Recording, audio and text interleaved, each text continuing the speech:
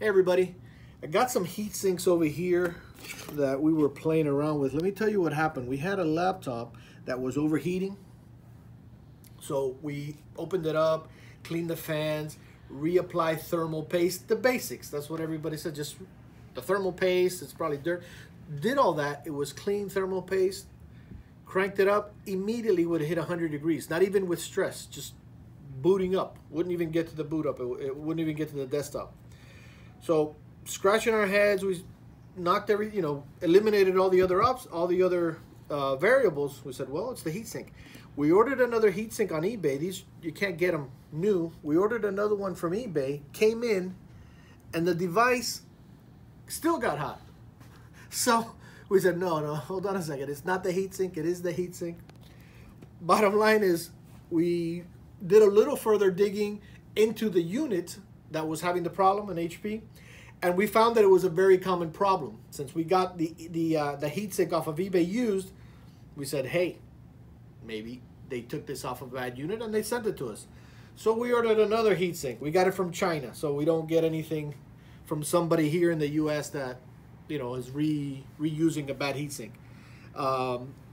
Took 4 weeks, came in, it was still a used heatsink. Put it on, bingo, that thing was running, I don't know, 40, 50 degrees. It was like night and day, unbelievable. So I was curious as to how a piece of metal that you would think is just metal transferring heat could not work, or what have you. So apparently there's some type of liquid in here, a chemical or something like that, that over the course of time, maybe either leaks out, it gets bad, I don't know. So this is the bad heatsink. We just opened it up because we're just curious. And if you're curious, that's why you're watching this video. And we found all this black stuff in here. I was expecting a liquid or a gas to come out, but no liquid, no gas. But it looked kind of black. All this, I don't know, whatever this is, soot, corrosion, whatever it is, came out.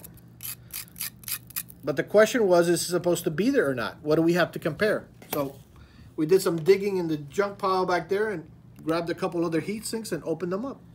And when we opened these up, they're, you know, clean as a whistle inside. You can see they're even shiny.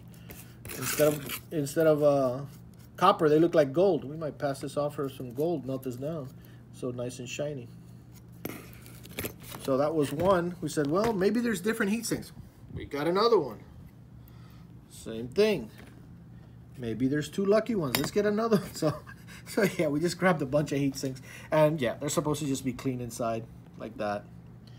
And this one was bad for whatever reason, so we can't tell you why. But so yes, can a heat sink go bad? A piece of metal, that's what this is, a piece of metal that transfers heat over to the cooling fins or whatever, and then the fan blows the heat off of there. Can that piece of metal go bad? The answer is yes, and you're looking at it right there.